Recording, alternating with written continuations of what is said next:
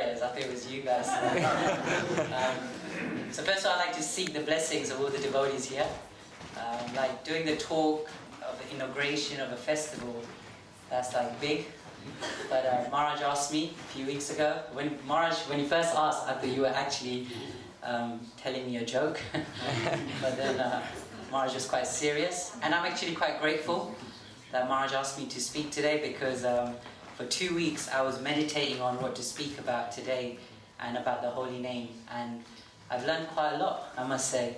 So I seek your blessings that I can share something with you today that can hopefully help you in your process of bhakti, and it'll be very discussion based as well.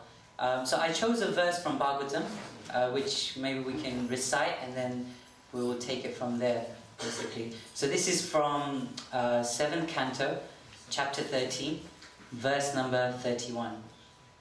And I'll just read the translation, read a little bit of the purport.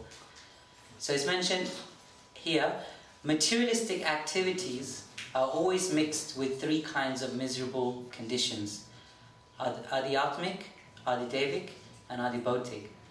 Therefore, even if one achieves some success by performing such activities, what is the benefit of this success?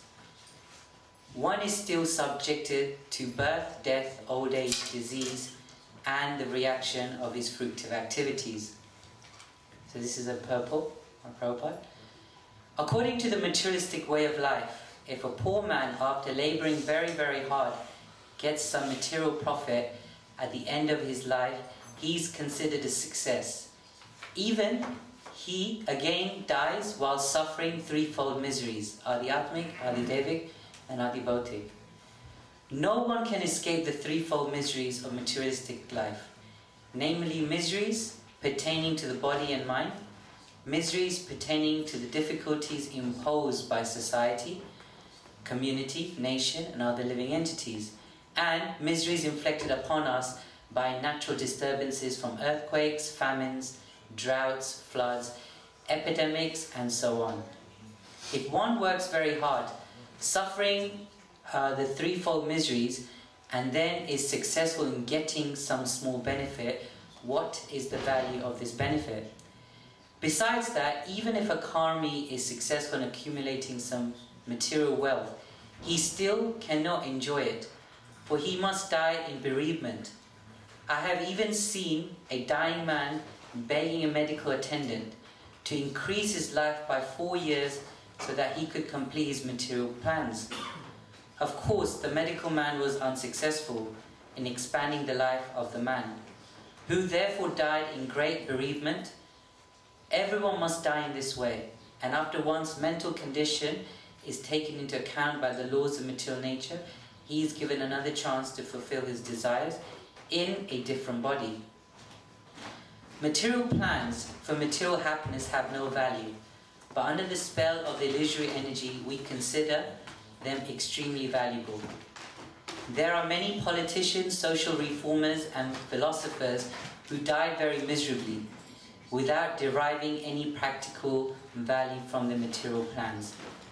Therefore, a sane and sensible man never desires to work hard under the conditions of threshold miseries, only to die in disappointment. Long purport, but the reason why I chose this verse, because it's something that I could connect very well with. When I was at university, and as I was growing up, before coming to Krishna consciousness, I always had this doubt in life. I was thinking, we are in this world and we're trying to achieve success and happiness. But I was just thinking, this doubt kept on coming, like, I'm at university now, you have to work hard to get a good degree, and then you go out, you have to work hard to get a nice job, then you have to work really hard to make your way up there in your career, hard work. You have family, then you have kids, you have to raise your kids in a good environment. A lot of hard work. And I wasn't against hard work. But my doubt was that what's the point? Because at the end of the day, I'm going to have to give everything I achieved up. So what's the point? That was my doubt I always had. And then when I came across this verse, it made sense. So I'll repeat the verse again. Here, in the Bhagavatam is mentioned, materialistic activities are always mixed with three kinds of miserable conditions: Adhyatmic, Adidevic, and Adibautic. Therefore, even if one achieves some success by performing such activities, what is the benefit of the success? One is still subject to birth, old age, death, disease, and the reaction with fruitive activities. So this made sense. So this is what actually made me go deep into spirituality, so that maybe there is more to life than what we see. So this was just the intro for today's talk, because one thing I wanted to share with everyone today is, and we were discussing this earlier on, that the focus of this weekend is the holy name. And one of my biggest challenge or struggles in life is actually chanting. I don't know if you can relate to that, but I do struggle with chanting. And so, whilst in preparation of this seminar, I've really got a lot of powerful insights, which I'll be sharing with everyone. But one thing I realize is that in order for us to be successful in life, there has to be a constant introspection in life. We always have to be meditating and reflecting on how our mind is working, how our emotions are working, how we're interacting with people. So today we were speaking with Shiv Prabhu, and he was mentioning something interesting. He said that during japa time is a time when we reflect and introspect, when we're supposed to just listen to the holy name, right? So he asked Bhadda Hari Prabhu this question, that why is that the case? Why is it that during japa time, when we're supposed to just listen to the holy name, that we start introspecting and reflecting? And Bhadda Hari Prabhu actually gave him a really nice answer. He said that because we don't do introspection and reflection outside japa, that's the reason why when we do japa, we do all of that. So the idea is that constant reflection has to be there. So what we're going to do today is that, of course, we're talking about the holy name of the weekend. And maybe today's session, what we could do is we can actually get into a discussion and discuss what are specific struggles with chanting. You know? So once we actually understand what are our struggles with chanting, and we list them down, we become aware of it. So then in the coming weekend when Maharaj and Bhuta Bhavana Prabhu are going to speak about the holy name, we can address these issues and find solutions. Does that make sense? Yeah? So what I'd like you to do is, we've got the board here. I'd like you to speak to the person on your left, on your right, or in a group. And what you could do is we can actually break down and come up with lists of struggles that we may have when we're chanting the holy name. It could be anything, okay? And then what we'll do is we'll discuss and see what are the potential solutions. Is that okay? Yeah? So we'll have about 10 minutes. And your time starts now.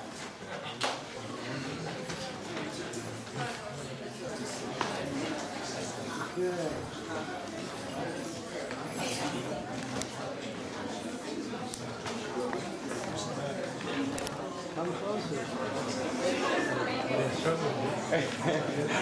So always mind controlling no matter how hard you try, it just runs away. Maybe 2 minutes, you hear clearly, and then there's always something distracts you in a split second, and then takes you very far away. Yeah.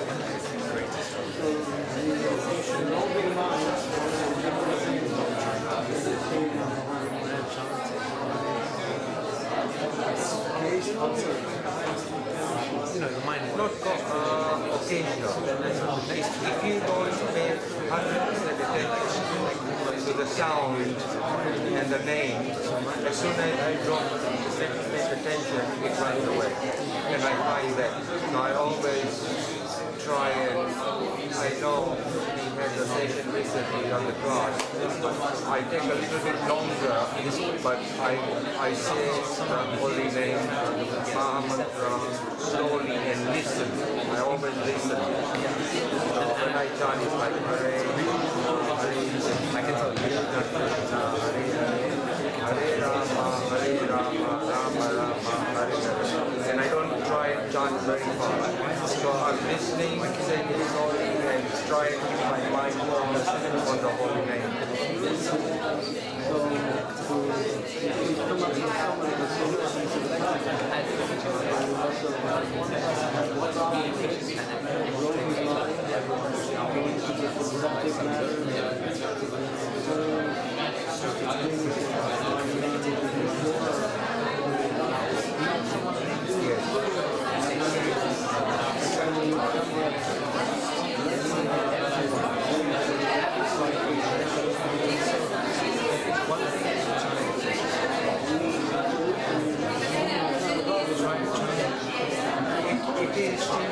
It is still a problem because I think our mind is the most anything you can have.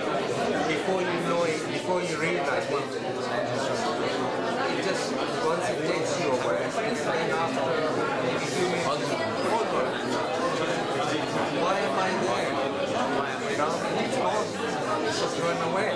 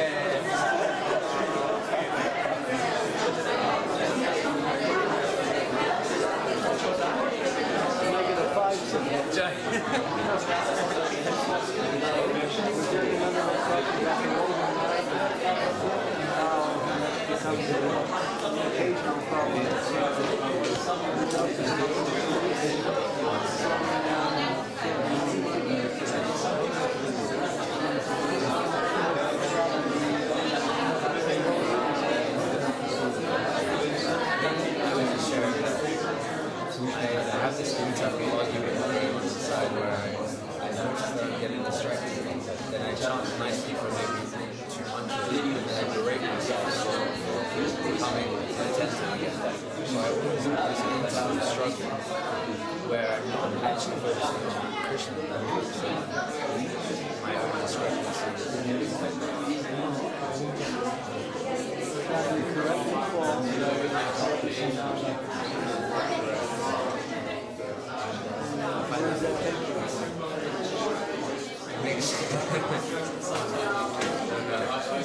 Away from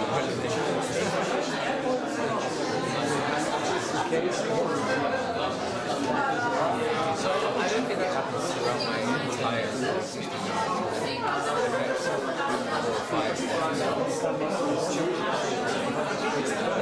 I think one of the problems is that separating Krishna from his own name.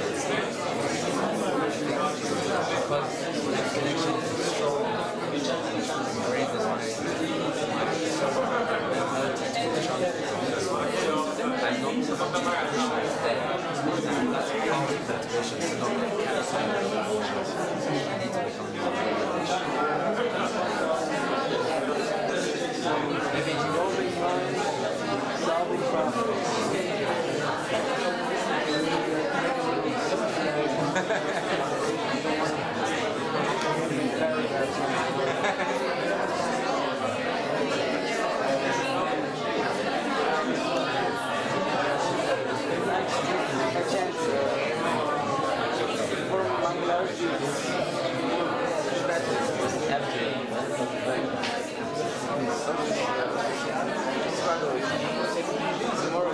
Mind wakes up, more problems.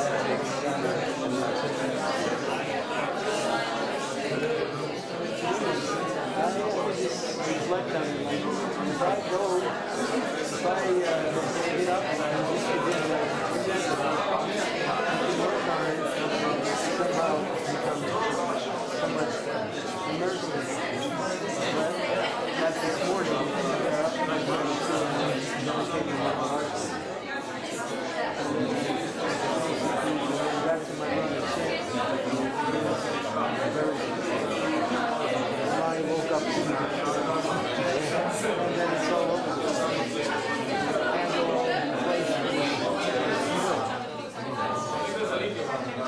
yeah, I also have to say, if I break up my job with anything, it always lessens the ability to be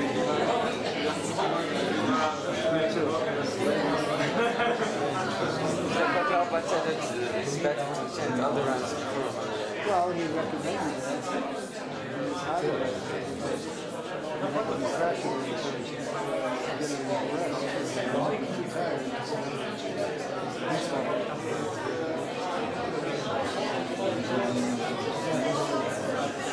Let's say, by breaking your rounds up, you find it hard to recommend after a break.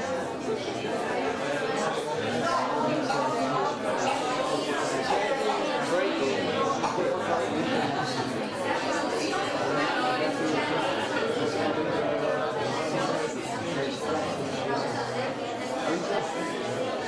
Actually, that's what I want from one thing I always getting into chant. Beginning it's running, it's getting but getting into it, that's always kind of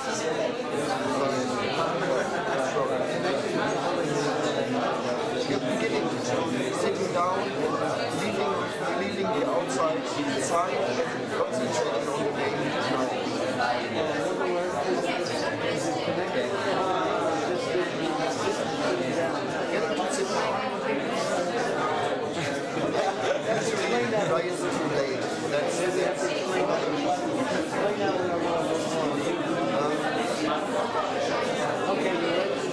guess this is connected with my rising usually. So when I and when I have finished my morning duties, then usually the life is going on around me. So distractions everywhere. Anything calls me.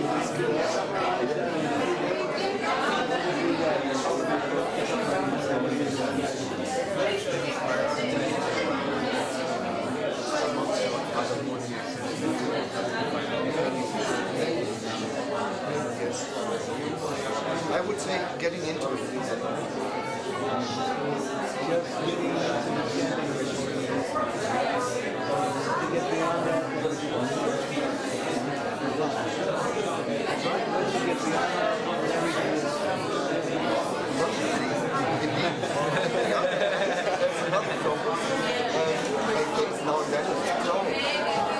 Whenever I get to chant a good mantra or read good mantras, then I think, oh yes, now I made it and it's gone.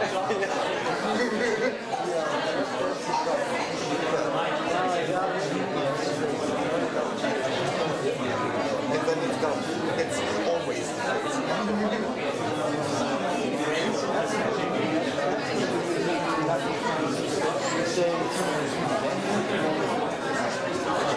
self-assured success.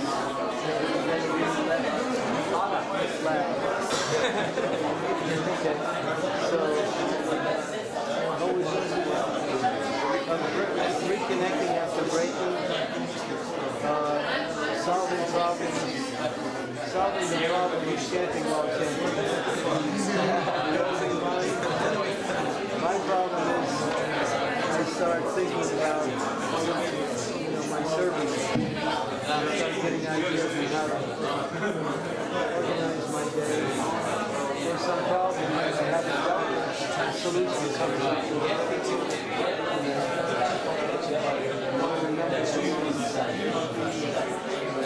Okay, you have 2 minutes. That was very reasonable.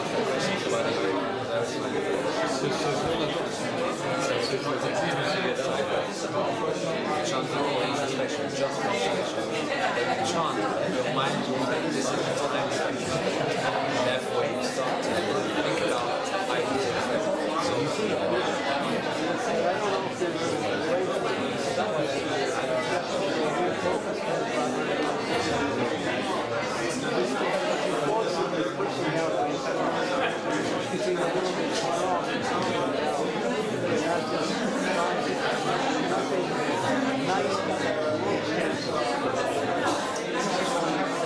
blind person.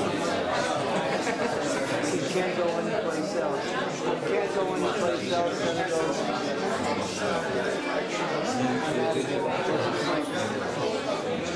Then you have to wake it up. When you're forced to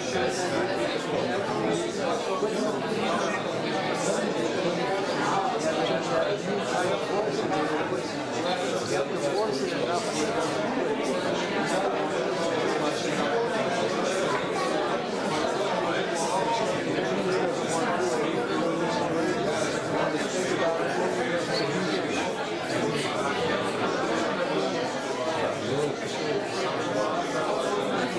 But you said today when you came, actually, you said Okay, Hare Krishna.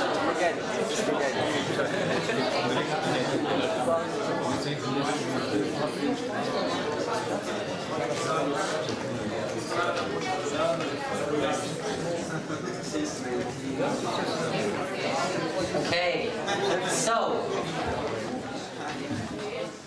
Okay, so first of all, I want to ask, was that useful?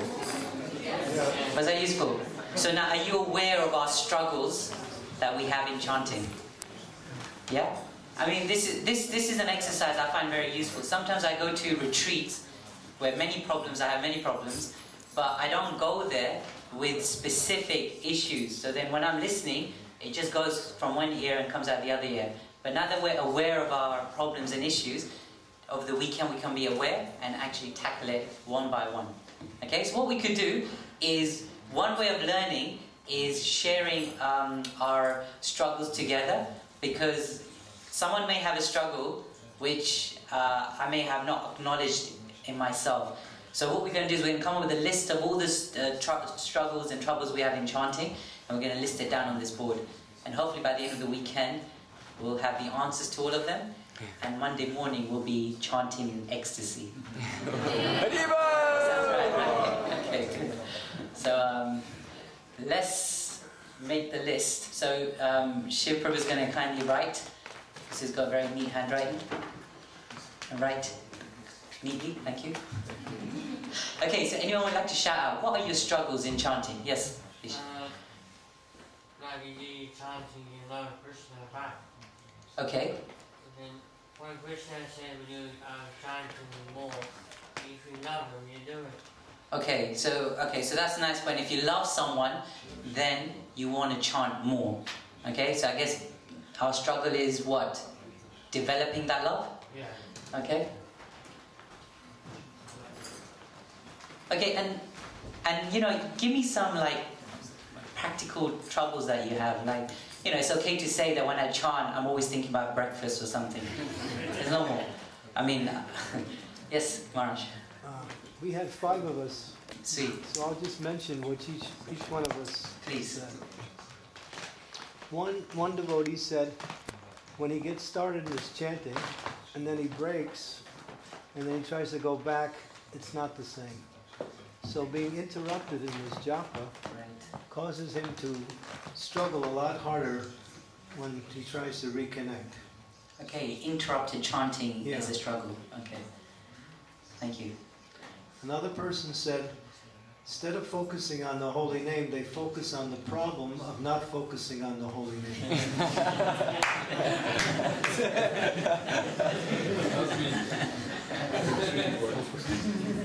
I'm sure Sheep can write that one clearly. Another person said, when he just to get into the holy name is a struggle. In other words, to sit down and really become serious becomes difficult. And once he gets over that, then there's another struggle. The first struggle is to actually fix oneself in the mood of chanting. Right. And the other person said, okay, maybe each group can have a spokesman, and then each group can, one person can speak for their group like that, and that way we'll cover everyone. Yes, absolutely. that was, especially there may be a lot, so you can fit it. And, Yes, and another person in our group said, which is the common thing, that the mind just goes, okay. and is gone. It's going, and it's gone. Yeah, just going to other places, Right. you know, throughout the universe. Then my struggle was, I'm always trying to, my mind goes to my thoughts of the day's activities and coming up with solutions and ideas of how to improve my service, or in other words, my mind wants to tackle the unsolved problems or the plans that haven't been planned out. So it goes to those things. Right, so japa time generally is like a planning time, to-do list, right? But I don't plan that. The mind plans it for me. Maharaj, I have a feeling you made that statement because that's what I'm going through. So,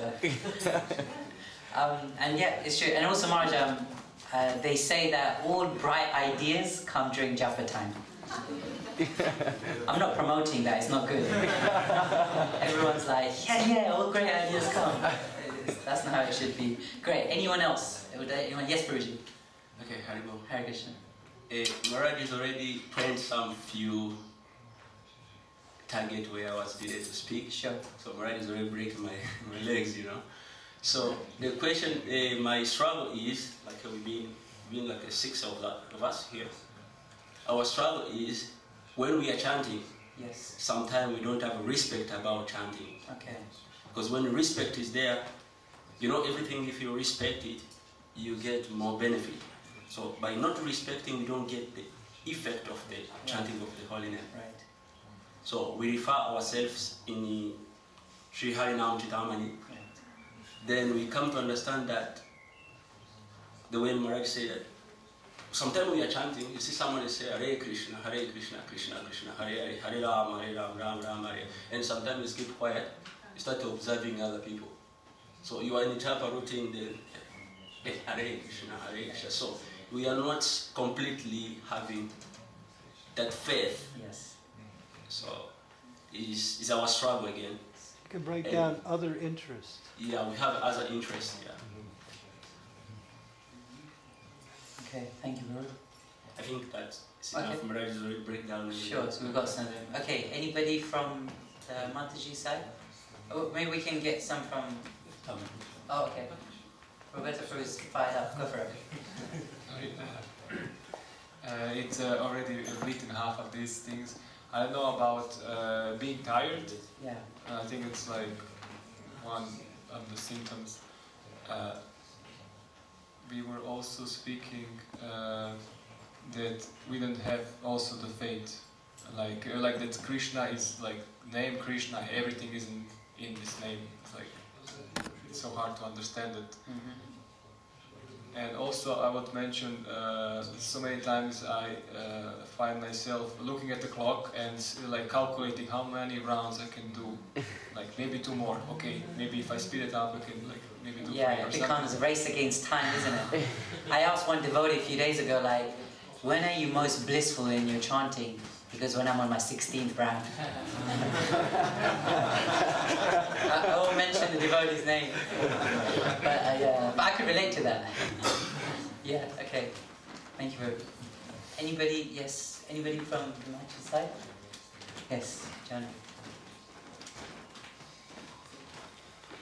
Thank you.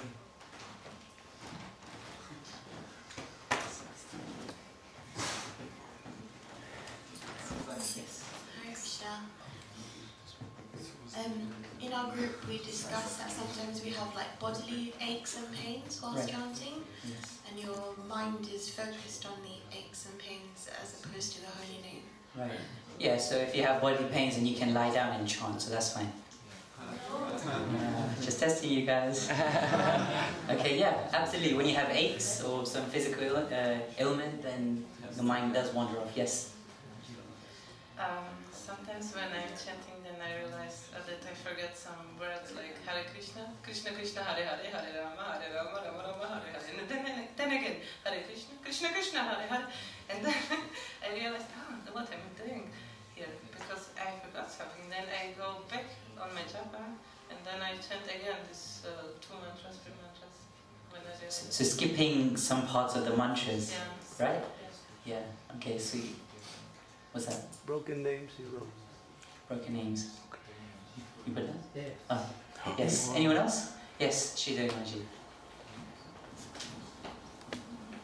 We had 4 people in our group, and Mangla and Radha Vinodini shared that they tend to start thinking about the past.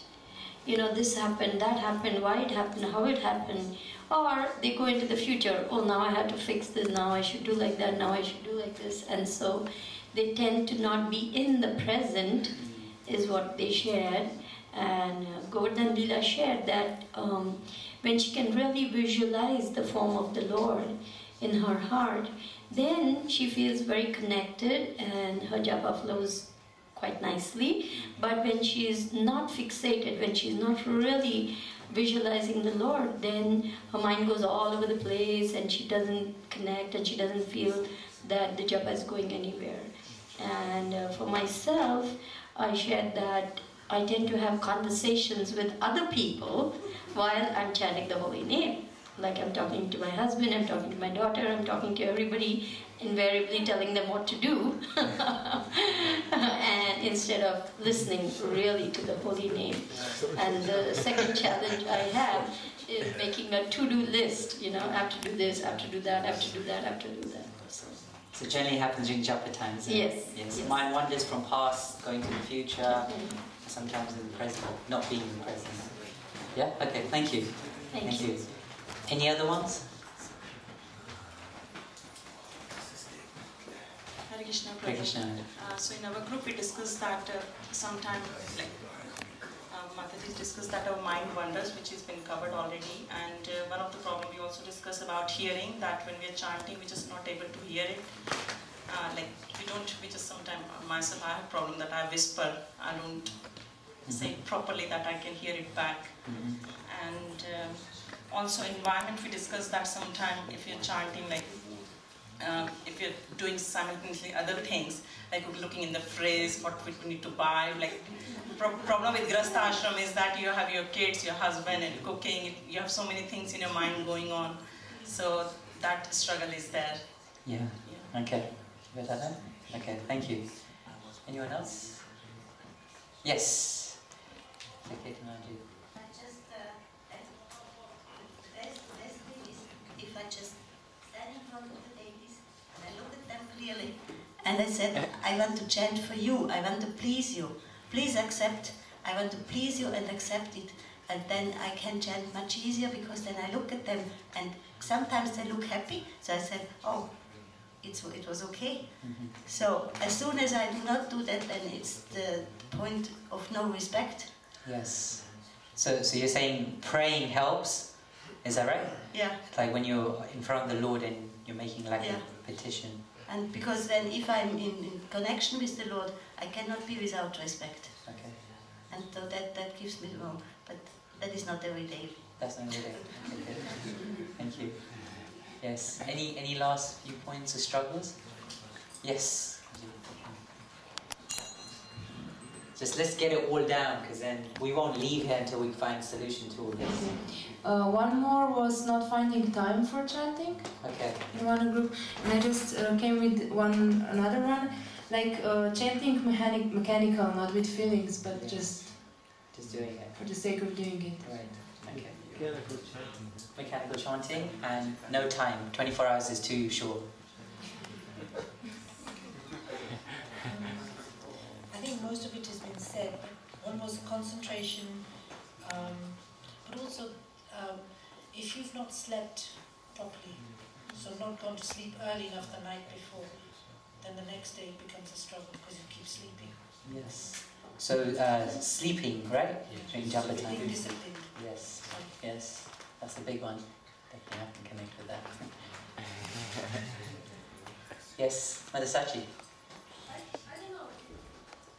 I would say my biggest personal challenge in chanting is to avoid that fact that I'm chanting just to fulfill my vow. Right.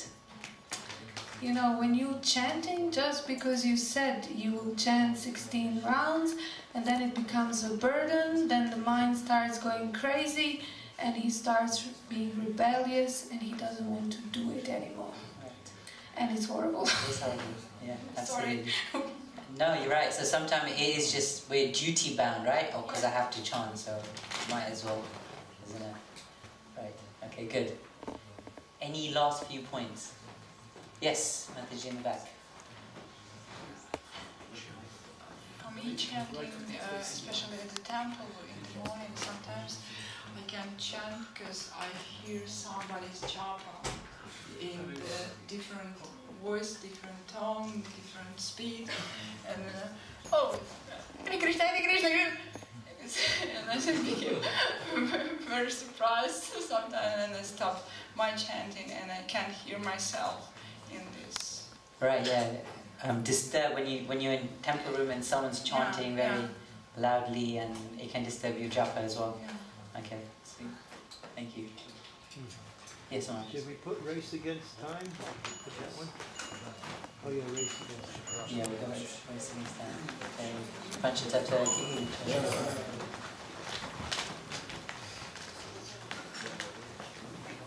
Okay. Yes. Let's put it all down.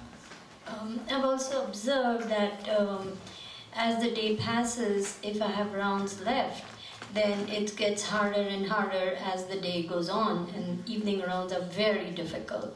And when I'm up early and I'm chanting early morning in the Brahma Muhurta hours, then of course the flow is easier, mind is not distracted, it's the mode of goodness hour, so that's definitely a big challenge. If rounds are left, then during the day it definitely is harder and harder. Right. So early morning chanting can be a struggle as well. Yes. It's the best, but it can be a struggle, isn't it?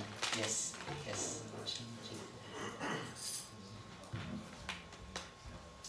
I have also one more problem, like organization of the day while I'm working full time.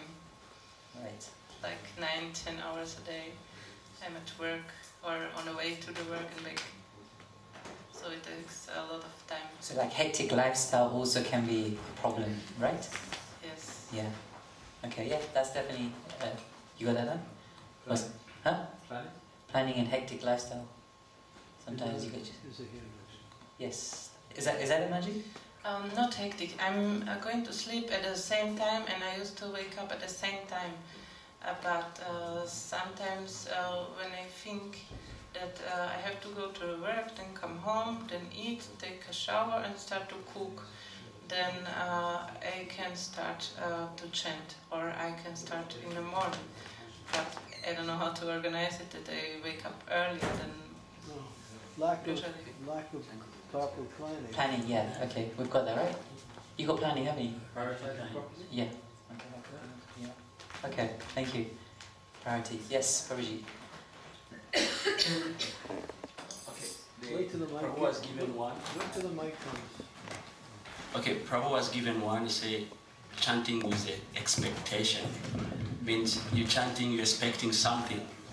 And when the result is not there, it's breaking the people down, you know. Yeah. So that's the one.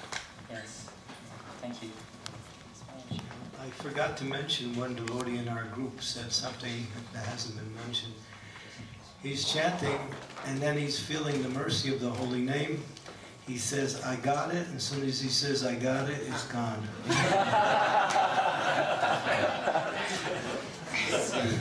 Selfish, overconfident, self-assuredness, thought he captured Krishna. Something like that. That happens. I mean, that's a problem with sometimes. Oh, now I'm in the flow. Okay, and then all of a sudden there's no flow. Okay. Yeah. Thank you. Yeah. Yes, and someone in the back. Someone had their hands up. Yes, Prabhuji.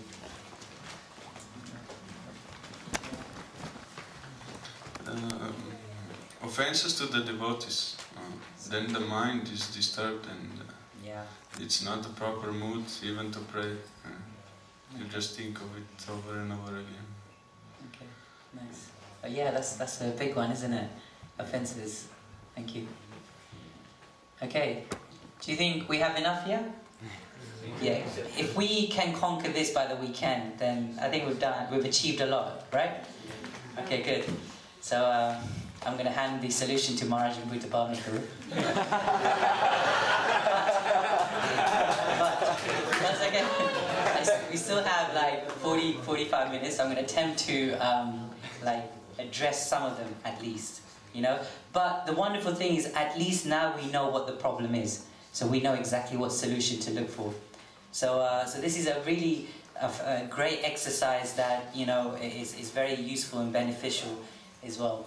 So when we look at all our struggles in life, you know what it all comes down to? It comes down to one thing. And this is where you start guessing. Huh? Shift, just go to the laptop. When I tell you, change. Sorry? Yes? Desire. Desire? What else? Inattentive chanting. Inattentive chanting, but let's just keep it like, you know, yeah, it definitely inattentive chanting, that's what it comes down to. But it all comes down to one thing. How we perceive situation in life comes down to one thing. Helping Krishna out. Helping Krishna out, okay. Time, you said time. Two persons will go through the same experience, but they will react differently. What is it based on?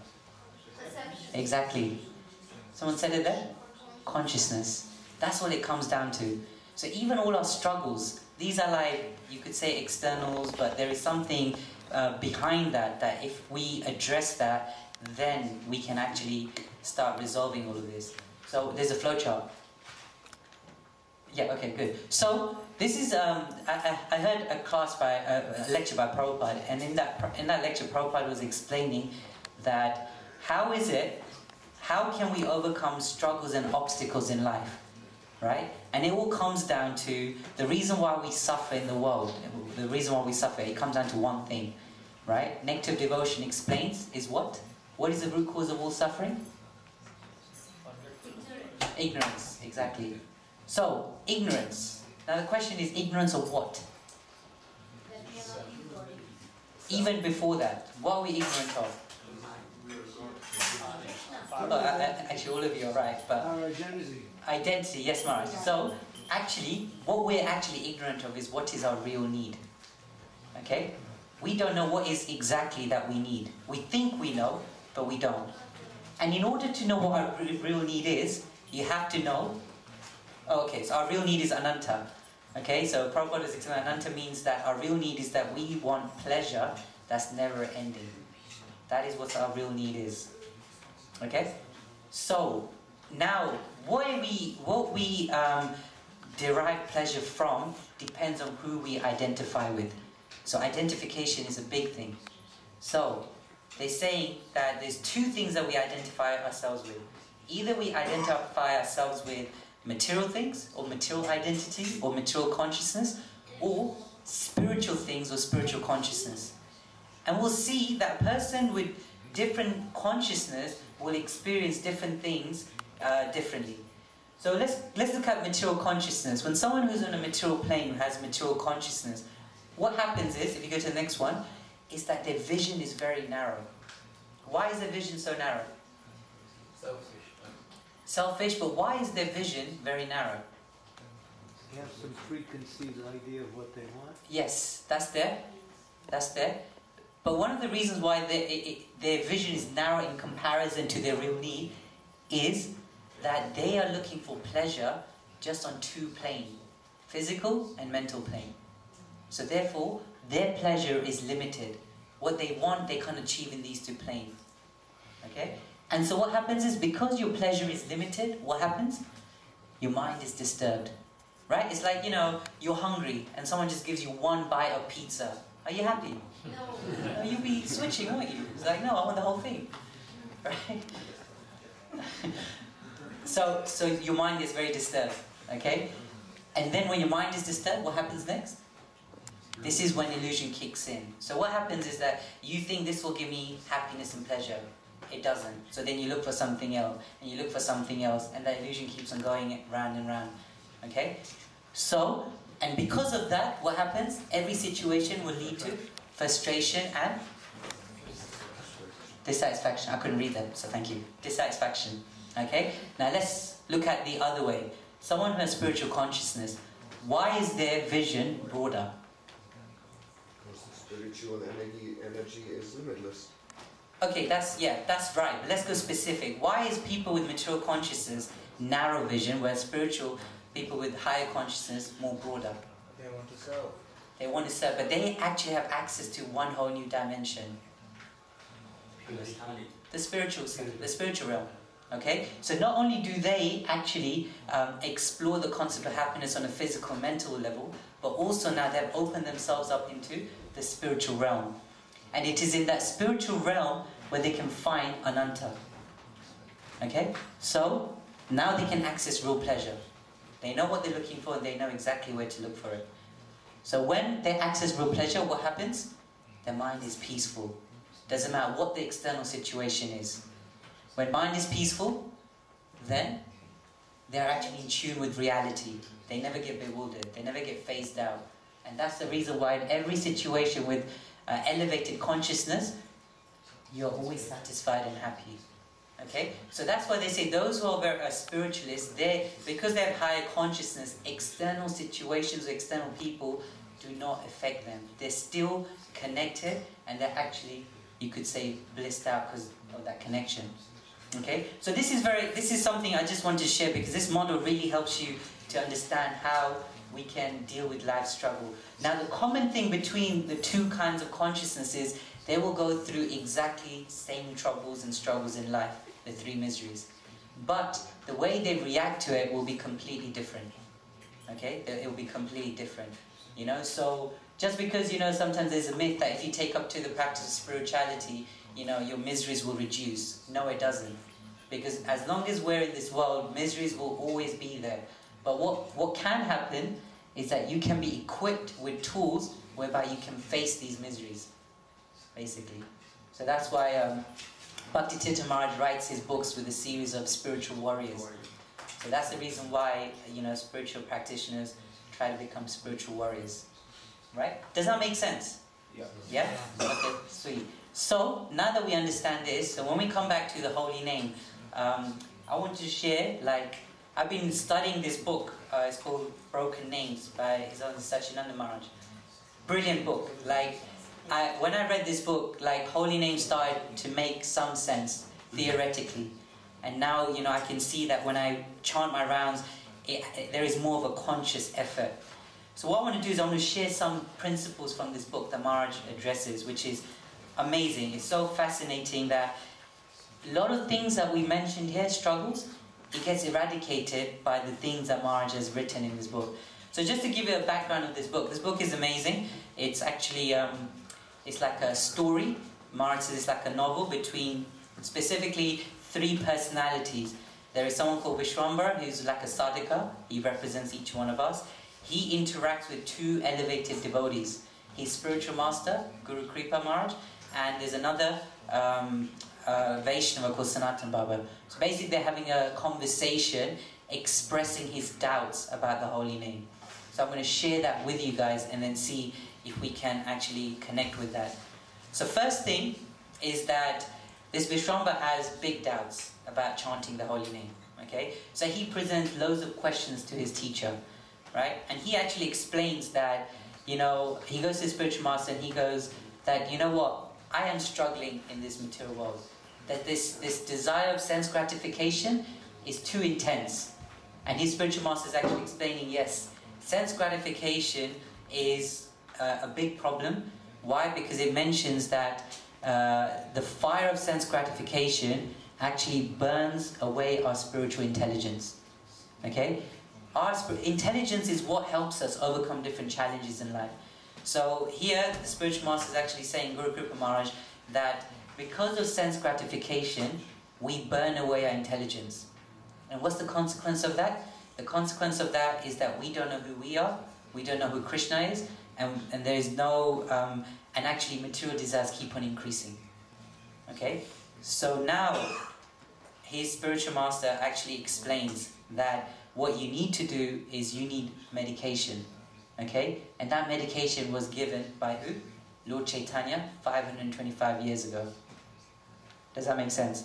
Okay, so this is the introduction. So he's saying that if you want to control your mind, purify your conscience, purify your heart, you have to actually take this medicine of chanting the holy name. Okay, now he's not convinced. It's like, what, just chanting, how does it work? So now they break down the whole science of chanting. Okay, so in the conversation, basically they say that in order for you to clean your heart, right, there has to be connection to Krishna. Okay, only when Krishna comes to your heart does the heart get purified. Okay, so now the question arises: how can Krishna come to our heart?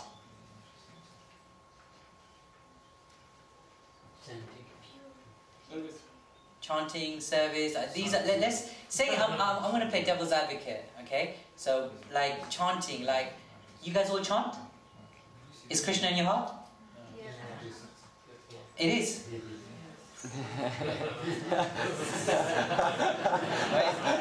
So why are we having this seminar this weekend?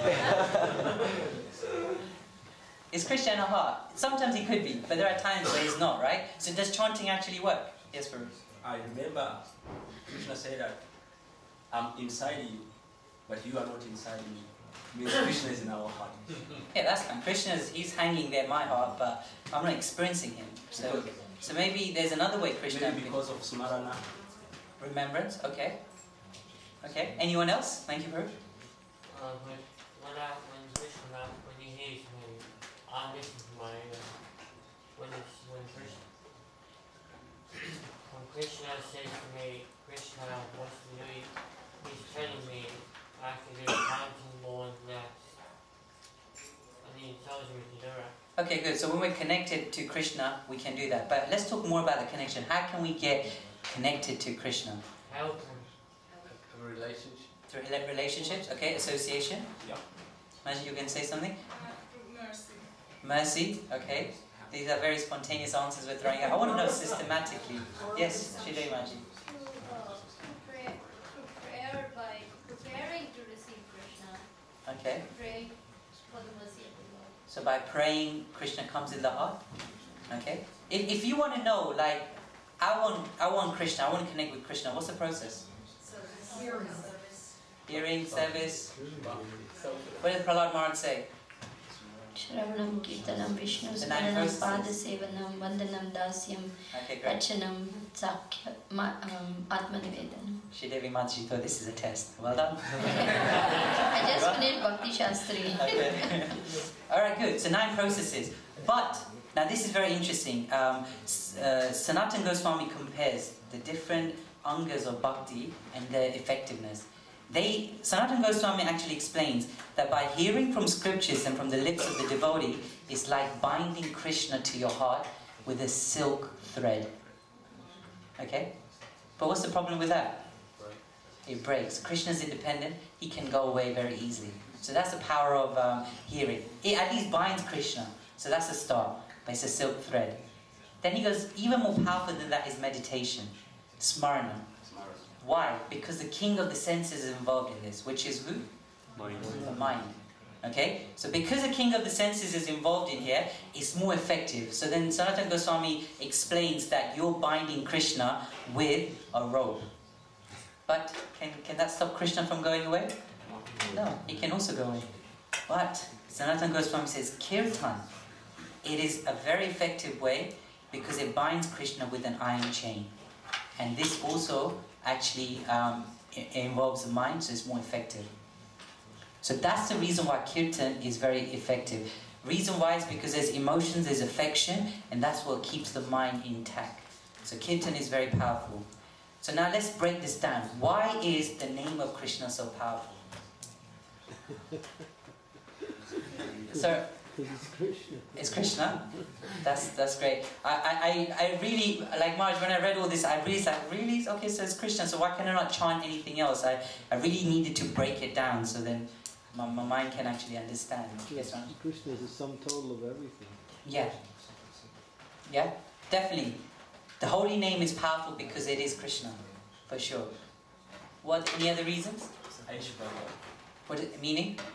Because in Brahma Samrita, say Aishvarya Paramat Krishna. So he's the cause of all causes. So the holy name is cause of all causes. Yeah.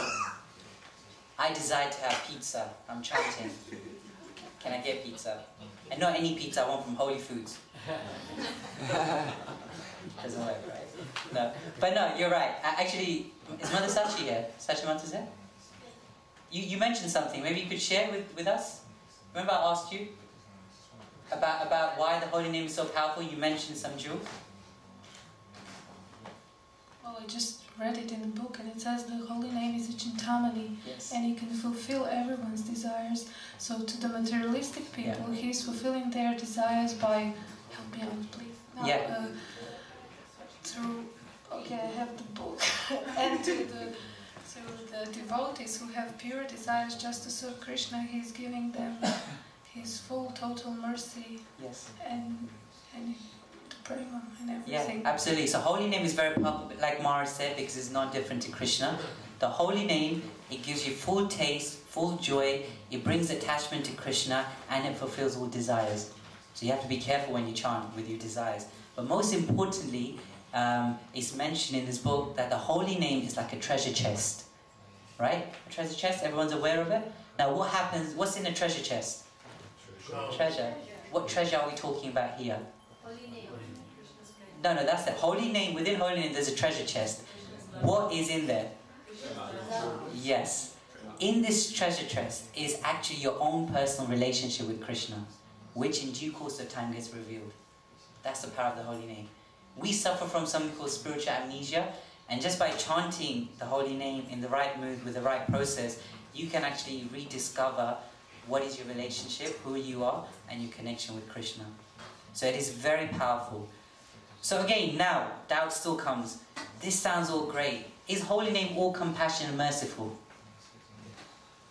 Is it? Yes. Right? So then why can't it just give me that realization straight away? I'm chanting. I've been chanting for the last 6 years. Right? So why can't I do it? Every day I've been chanting 16 rounds for the last 8, 9 years. So why can't I have that effect?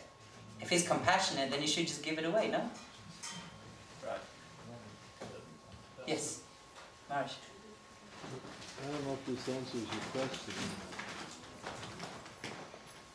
But Chaitanya Mahaprabhu says that for one who is offending devotees, the holy name drives that person away from the association of devotees.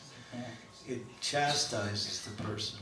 So the person who is, when we say continuously offending devotees, the holy name actually berates them, beats them, and drives them away.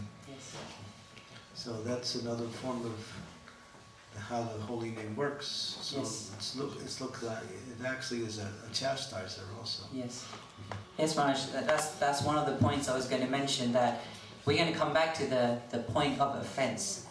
Actually, all our struggles roots back to this one thing, offense. And out of the 10 offenses, like there's few, but offending Vaishnava is like very prominent. So we're going to speak about that. But in this book actually mentions that the holy name is very compassionate, but it's because of this offense, it doesn't take effect. Just like, you know, a straw. Everyone's familiar with a straw?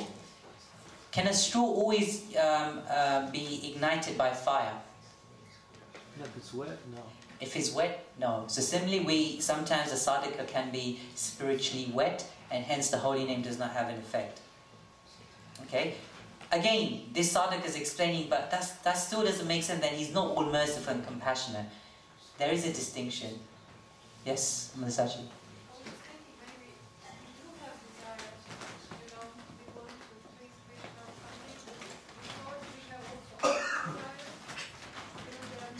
Mixed desires, right. Yes, our desire to please Krishna is not the only one. Right. And we actually don't want just to please him.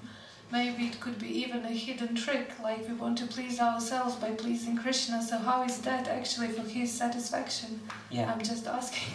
Yeah, because of mixed desires. So we say, like I said, like I want love of God, but maybe I have subtle desires, hence it's not being reciprocated. But all these answers are true. Maharaj explains in this book also very interestingly that even though we say Krishna and the holy name is not different, there is a difference. Okay, there is a difference. It's mentioned that when the heart is contaminated and it's got a lot of material dirt, Krishna does not come. Krishna does not come, and that's the reason we don't experience it. However, the holy name is so powerful that holy name becomes an enthusiastic sweeper trying to sweep our heart, making it clean, so then Krishna can come. Does that make sense? That's the power of the holy name. Okay? But again, the sadhaka is questioning, but still, why does it take so long time, such a long time? Why do we have to wait for such a long time? So it's not that we have to wait for Krishna. It's actually Krishna who's waiting for us. Okay? So in this, Guru Kripa Maharaj is explaining that actually we are the ones who are keeping the dirt hidden from the sweeper. So there's a sweeper, he's trying to clean the heart, but we're hiding it away. We want to hide it because we are attached to those things. And that's the reason why it doesn't fully get cleansed. So it's not that we're waiting for Krishna. Krishna's actually waiting for us, that when we're going to let go of these material things, material desires. Now, we mentioned one point here, Maharaj, you mentioned here that someone's struggle was interruption during chanting. Is that right? So actually it's mentioned even in 3rd canto of Bhagavatam that the only way a transformation happens is when there is uninterrupted practice of bhakti. Okay, as soon as there's a break in the practice, in our chanting, as soon as there's irregulation, there is breakage, then the whole process starts again. So it's constant, insistent exposure to bhakti without interruption is what will give that effect. So it's very interesting. I thought that, there is like one day we're fired up, another day we're not, next day we're fired up. It doesn't quite work like that. There has to be consistency, and then the transformation actually takes place like that. So what I wanted to do, so these are just few thoughts. So this book is very interesting. I just want to share one or two things that this book actually explains. Now, one of the things that I find very astonishing is this offense bit. That one of the reasons why there is struggles in chanting is because of offense to devotees, Vaishnavas.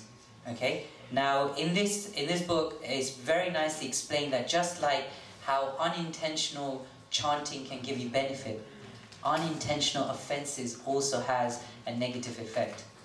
Okay? Now in here, it's actually given a very beautiful pastime of Prahlad Maharaj.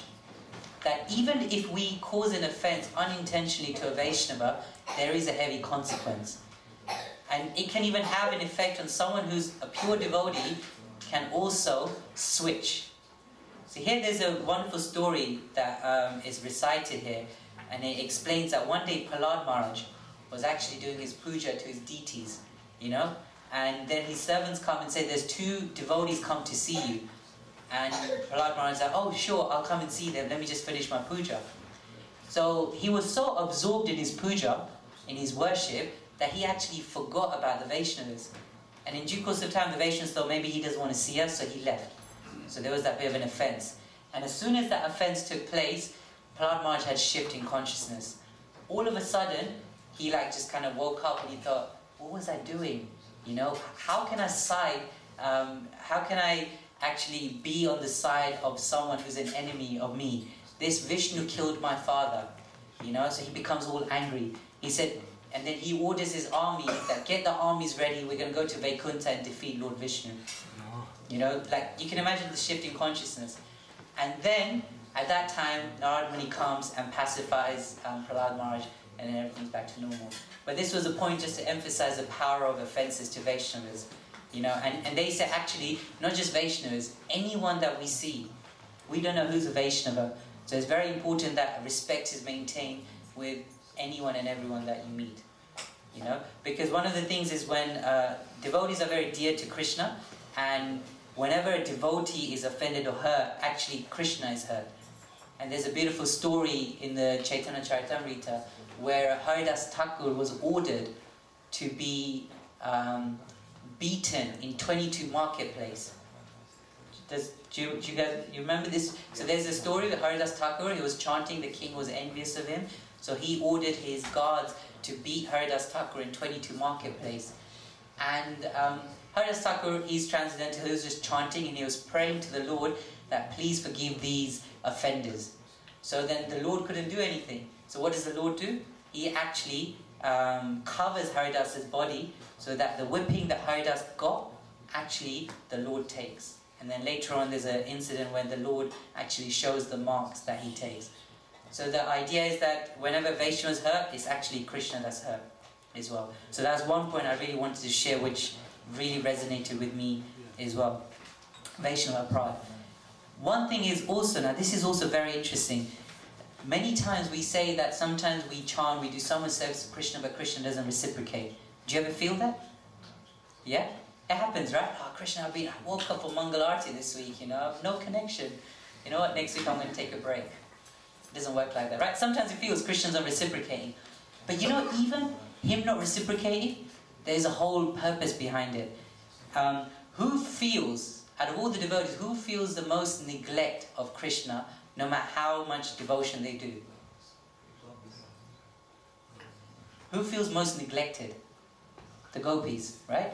The gopis, like, there's so many prayers and incidents we hear in Bhagavatam that Krishna does not reciprocate and stuff like that.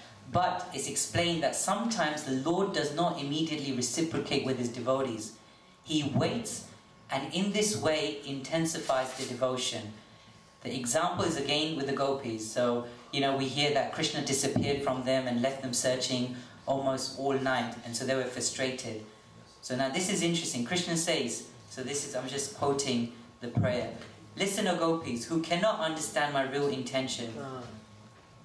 You know this verse, Maharaj? No, I just got a realization. Go Oh, ahead. okay. For those souls who worship me through chanting my name and other means, I do not respond immediately. Thus, I make their worship more perfect. Not feeling my presence, those devotees develop deep humility and feel, alas, alas, everything I have done is simply useless. Because I am so unqualified and offensive, Krishna has not even shown me the slightest favor. Let me be damned. Now this seems like low self-esteem, but it's not. Because I haven't finished the prayer. Let's continue. Vishwambara then thought, so then it's explained by thinking in such humble mood, an even desperate way, the fire of repentance. So this feeling of repentance, in Bhagavatam also is mentioned that when we cause an offense, by just repenting, actually burns away the reaction. So here it says that when we repent like this, it burns away all remaining traces of lust and anger that's in the devotee's heart, and pure devotion, full of power and brilliance, shines forth like rays of the sun when the clouds have disappeared. So when Krishna doesn't reciprocate, that's because he wants to intensify that meeting. And in that intensification, there is repentance which actually burns away our anarthas as well. So that's the reason why Krishna doesn't reciprocate, or so we think, but he does in a very indirect way. So that was one thing I wanted to talk about, why Krishna doesn't reciprocate. But as I said, there's so many things that you can take from this book, and I was just conscious of time. I thought maybe we can share this later on. But at least we've got this, and this is very useful, because I think we can take a picture of this, and during the course of the week, we can actually look back into this. I want to end today's talk with 3 things. I want to tell an interesting story of Lord Hanuman, and there's two self-reflective exercises I wanted to do with the devotees, because this is something that I've heard and thought about, and it's something I feel that will help me in my chanting as well. Yeah? So first I'd like to share a story of Hanuman. Is that okay? Yeah? So this is very interesting and very inspiring. When I first heard this, it was very interesting. So we all know that Hanuman took a very huge task of what? Yes. And what did he do when he went there? He went... Yes, he did, right? But as soon as he gets to Lanka, what happens is that he's searching everywhere in Lanka to find Mother Sita. He goes through all the palaces, all the streets, like every single inch of Lanka is searched. And guess what? Hanuman cannot find Mother Sita. So now this is where, and this is interesting because we can connect with this. Sometimes when we want to do something in life, when we want to achieve something and things don't go our way, what happens? What does the mind do? Frustration, and it thinks of the worst case scenario. Does that ever happen? So Hanuman was in a similar situation. So he starts thinking. Now just look at his thought process. Very interesting. So now he starts thinking, maybe Mother Sita fell in the ocean whilst crossing it. Or maybe Ravan devoured her. Or maybe Sita just gave up her life after knowing, from being separated from, you know, her Lord Ram. You know, he started thinking like this. Then he was thinking that all the monkey armies are expecting me to come back with telling them that I found Mother Sita. But as soon as they find out that my mission had failed, they will all give up their life. So the whole army gives up their life. This is what he's thinking. Now if the whole army gives up their life, Sugriva can no longer live, so he's going to give up his life. Lord Ram will also give up his life thinking Mother Sita is no longer alive. And then with this, what's the consequence? Lakshman will give up his life. And then what happens? The whole Ayodhya will become a crematorium. You know? So he thought, you know what, instead of seeing all this, let me just give up my life. This was Hanuman's meditation. And sometimes this happens when going gets tough, you know, our mind just takes us from one extreme to another, just like this. But what does Hanuman do at this point? He just simply gives up, surrenders, and he starts chanting Lord Ram's name. Okay? And he just incessantly chanting Ram's name, he's chanting, and all of a sudden, guess what happens? When he's chanting, all of a sudden, Chandradev, who was covered by the clouds up till this point, peeks out as if to see who's chanting Lord Ram's name. And when he peeks out, what happens is, he shines in a particular area in Lanka, which Hanuman never actually looked because it was hidden.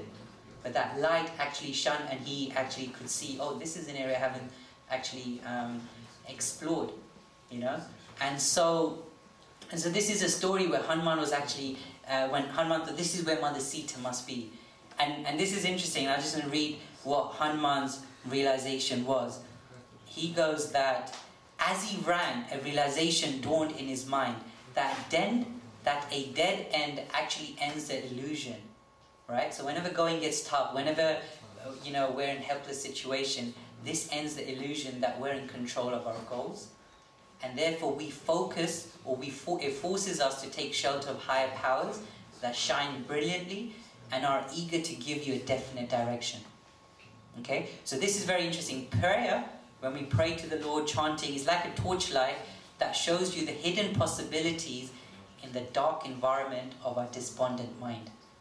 Okay? So that's why prayer is such a powerful thing, and therefore chanting, all this stuff, actually gives you the intelligence to do the right thing. You know? So that's a very a story I wanted to share. And now I want to actually share one more thing, two more things. Is so if we could go to just the letter, the writing. No, next. Okay, so this is something I actually want to share with devotees also. Now, it's mentioned that Prabhupada actually, and Maharaj, you could correct me because I heard this from you, that Prabhupada wanted all his disciples to write every day, right? Write every day to Krishna, because it's mentioned that there's so much things in our subconscious mind that we're not even aware of. We don't even know what's happening in the mind. But the best way to actually know what is in our mind is by writing. So this is something that I came across very recently, and this you can dovetail it to however you want. But, you know, it's like at the end of the week, you know, this is one thing you can try, is write a letter to Krishna. And this is a suggested format, but your format could be whatever you want. And in this letter, you know, you can start off with, or whoever, Spiritual Master, Prabhupada, whoever you want to, that I am so grateful to you because, and then this is where you write down all the things you're thankful for, all the things that you've achieved in the previous week. So that way you're actually developing this attitude of gratitude. That's your first stanza or first paragraph. Second thing, since taking up to the process of Krishna consciousness, and then now you write down, what have you actually achieved? Why are you here in the first place? What are you getting out of it? This also makes you aware of the things that you're getting. You know, it makes you aware that, oh, you know what, this is good, I shouldn't take this for granted. And when you do this, then what you realize is, the third paragraph is, but despite all the things you have given me, I still take you and the process for granted. Now this is where you can list down all your shortcomings, things that we fail maybe, you know, like, oh, last week, Krishna, I was trying to chant your rounds, but I lived such a passionate life that, you know, I had so much service, you know, I was driving my car, and I was chanting, and I was hungry, so I was eating my sandwiches, and I had to do my service, I was on the phone call at the same time. I know this is bad, but I'm working on it. So whatever shortcomings you may have, by the way, that's not my shortcoming, it was just an example. I don't do that anymore.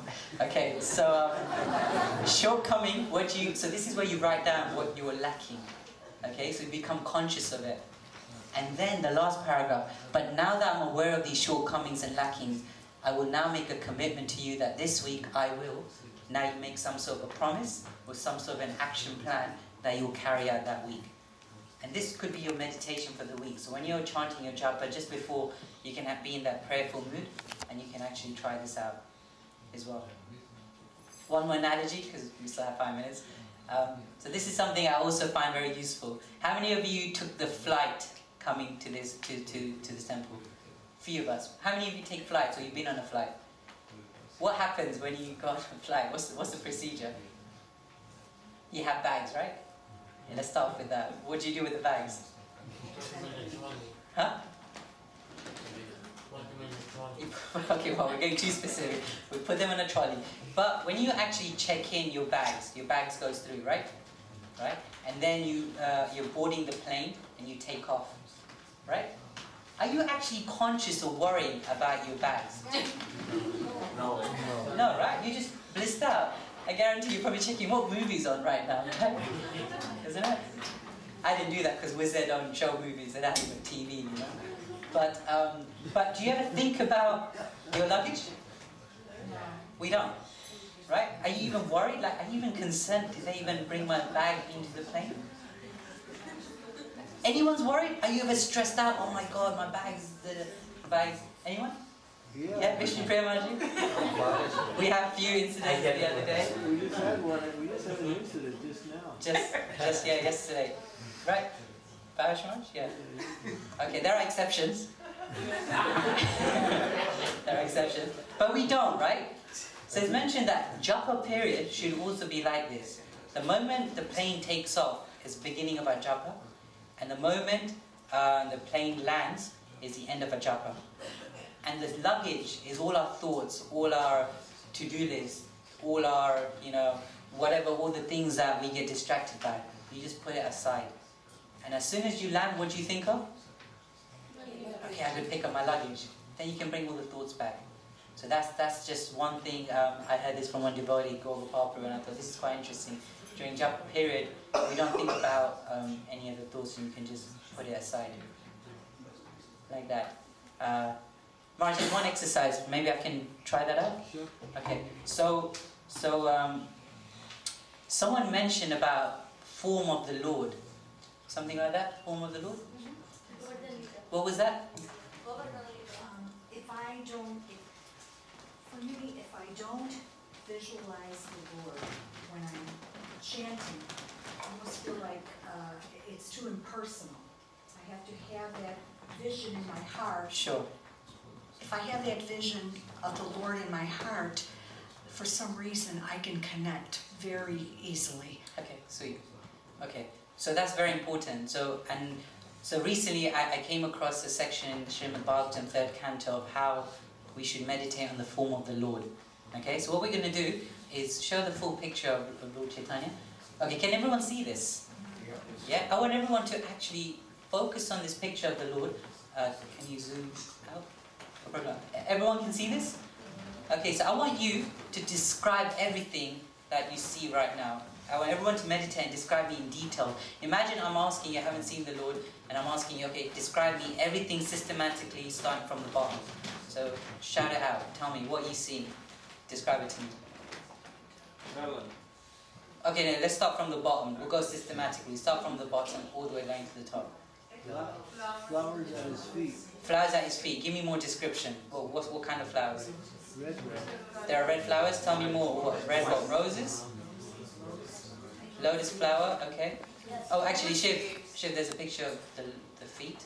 Let's just do that. Maybe that might help. Okay, here we go. You see jewelry? Give me a description of jewelry.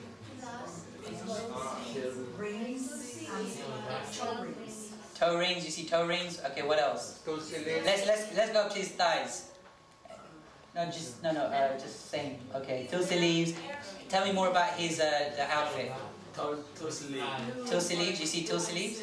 I want this impression to be in your mind, yeah? Tell me what more. Tell me more about the outfit. Ankles, yeah, you get an ankle bracelet. He's yeah, this is outfit. Outfits, yeah, okay, so just have that impression in your mind, right? He's like dancing. Let's go up. Okay, so now tell me the description. Same pictures, just different image. Okay, now tell me more about his other features of his journey. Okay, so let's go systematically. So let's tell me from his waist. Tell me everything about his waist. Okay. Peacock. You see peacock, and you see, and then become aware of what is he wearing. Blue garments. Blue garments. Okay, good. Chest. Become conscious of his chest now. Okay. Become conscious of his chest. Yeah, and the necklaces, the ornaments. Okay. Okay. You got it? Good. Now, I want you to focus on his necklaces and his, necklaces. And now meditate on his face. Tell me the description of his face. Everything that you see there. Okay, so let's start with his, his first of all, face. Eyes, become conscious of his eyes. Has he got his eyes closed? Is he winking? Become conscious of it. It's open. Does he have an eyebrows? His eyebrows there? Yeah, good. Does he have a nose? Nose? What's the description of his nose? It's sharp. Sesame flower. Okay, sweet. And now his turban.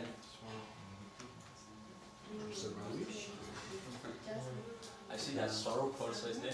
Sorrow? Yeah. Meaning? Beauty. Oh, right. Yeah? Beauty is there? Okay, good. So, and just the final picture? The full picture? Okay, so this is... so just to let you know, anyone know where this is from? Eco Village. So this is... they have a deity of Radha Vrindavan Bihari, and they've got a deity of Lord Chaitanya beside them. So, everyone's got this picture? So we're going to try something. I want everyone to close your eyes. We're going to try a meditation now, okay? And I'm going to give you a description of what each feature, by meditating on it, and what benefit do you get. So I want you to actually just meditate on it and focus on it. And if you forget, then open your eyes, the picture's still there. Okay, but try to keep your eyes closed, and let's just try this meditation. So in this third canto, it's mentioned that this is how a yogi actually meditates on the form of the Lord. Okay, and I'll explain why we're doing this, because then it can be useful when it comes to chanting. So, I want you to just now, first of all, actually just take a few deep breaths, and I want you to just empty your mind. If you want to sit straight, you can do that. They say breathing from the nose is really useful when it comes to meditating. Straight back if you can, or in a comfortable situation. And now just take long deep breath and in your own pace.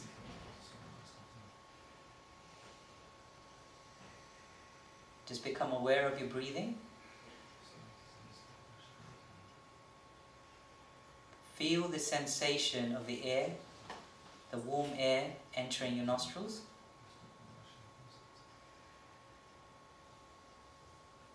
And feel the sensation as it comes out.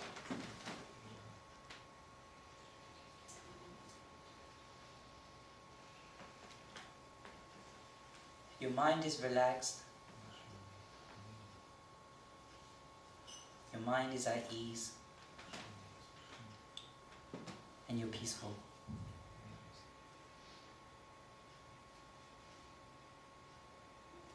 Now, I want you to concentrate your mind on the Lord's lotus feet. Recollect all the different ornaments that decorated his lotus feet.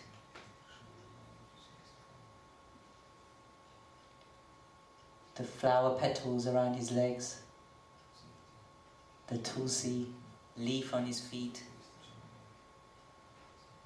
And if you can recollect the beautiful ruby nails, just by meditating on this lotus feet of the Lord, it says that it dispels the thick gloom of one's heart.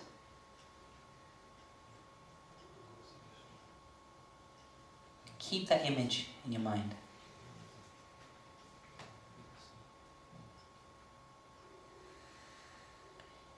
The Lord's feet is so powerful, like the thunderbolt, that it shatters the mountain of sin stored in the mind for a long time.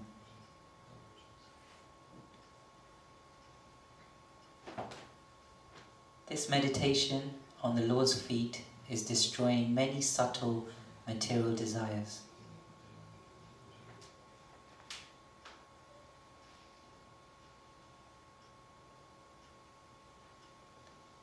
Now let's move up and meditate on the Lord's thighs. He was covered by a blue and white outfit,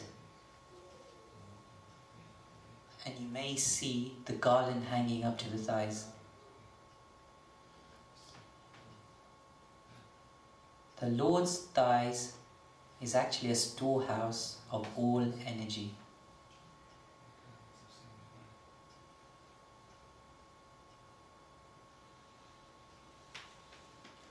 His thighs are whitish blue, like the luster of the linseed flower, and appear most graceful when the Lord is carried on the shoulders of Garuda.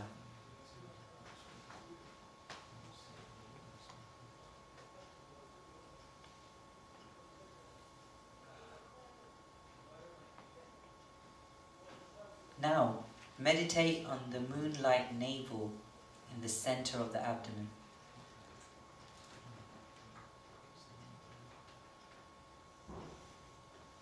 The navel of the Lord is actually the foundation of the entire universe. And from here comes about different planetary systems.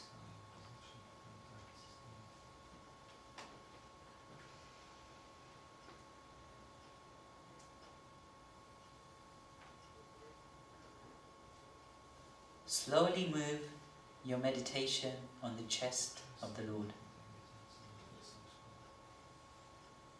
which is the abode of Goddess of Mahalakshmi.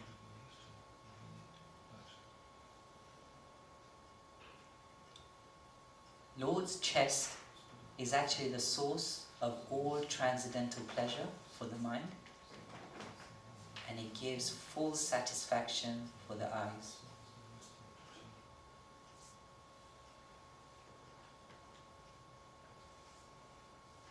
Relish this. Become aware of the ornaments that's hanging around his neck and his chest.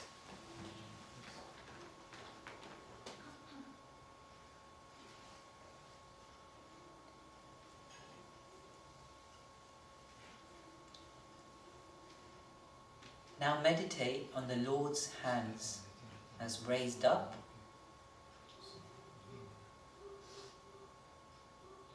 These hands are the source of all the powers of the demigods who control various functions of material nature.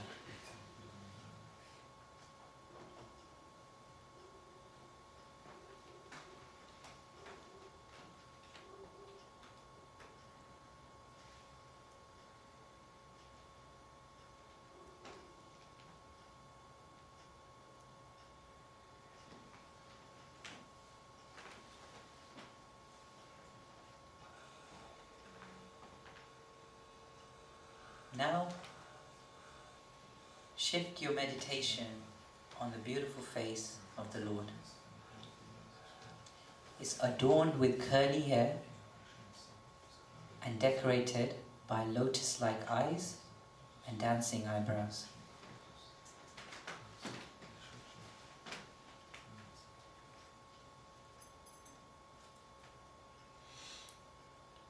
By contemplating with full devotion on the Lord's eyes can soothe the most fearful threefold agonies of the devotees. His glances, accompanied by his loving smiles, are full of abundant grace.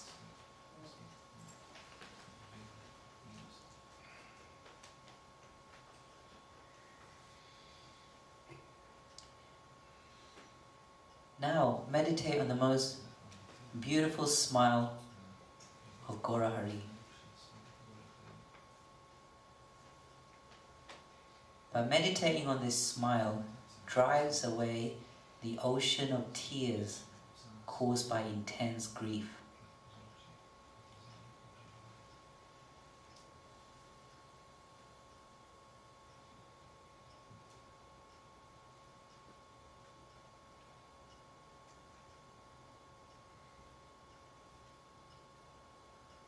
With deep, deep love and devotion and affection, meditate upon the laughter of the Lord. The laughter of the Lord is so captivating that it can easily be meditated upon.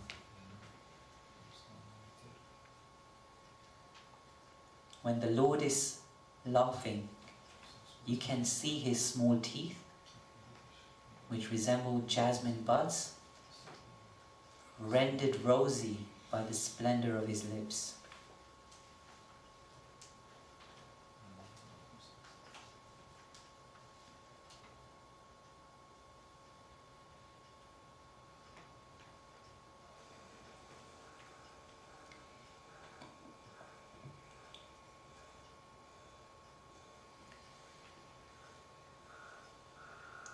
By following this process of meditating on the Lord, one actually gradually develops pure love for the Supreme Personality of Godhead.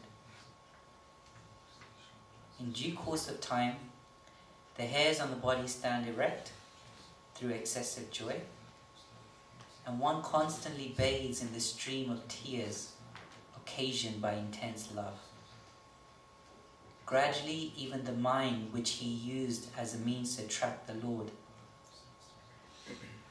as one attracts a fish to a hook, withdraws from material activity.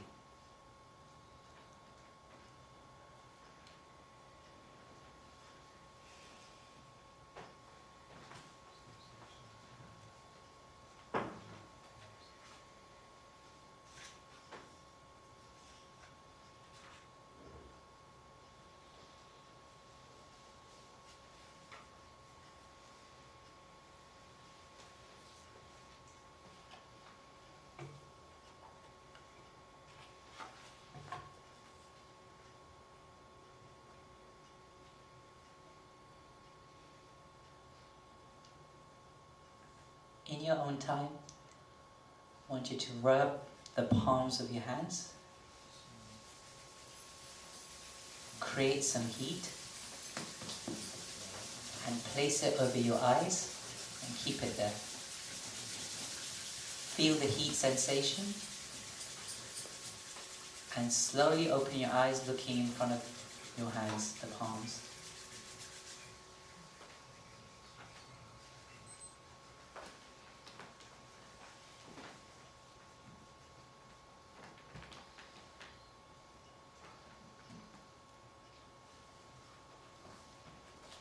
And now you can come back to the temple hall. Hare Krishna. First I want to ask, how did you find that experience? So the description that I was reading out was actually from Bhagavatam. This is a description that Kapila instructs his mother Devahuti of how to meditate on the form of the Lord. And the reason we did this is because I always struggle to connect with the deities. When I take darshan, I'm like, what am I looking at? Oh, that's nice, or this nice. But actually this technique is very interesting because it's a form of meditation. Like by different features of the Lord, by meditating on it, Kapila actually tells what happens. You know, so like one of them is like when you meditate on the smile of the Lord, actually dries up all the miseries and grief that we suffer in this world. And so the reason why I did this is because Manji mentioned about the form of the Lord. So Mangalarti is very important. It's important, I'm realizing it now, because first thing, 4:30 in the morning, you can actually have an impression of the Lord in your mind like this. So that when you're chanting and the mind wanders off, you can actually meditate. Not forcefully, but it'll come naturally, because you spend the half an hour in the morning like designing or putting that impression in your mind, and then the chanting can work. Yes, Sridevi. You just mentioned which verse of Srimad Bhagavatam? Yeah, it's the 3rd canto, 28th chapter, and it begins from verse 18 onwards. So then there's a description of all the features. I didn't mention all of them, but just the ones that you can actually meditate on, like that.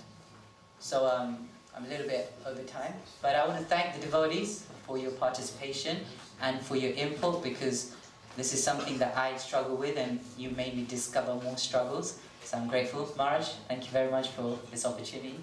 And I beg forgiveness if I said something inappropriately, but thank you very much. Hare Krishna. Thank you.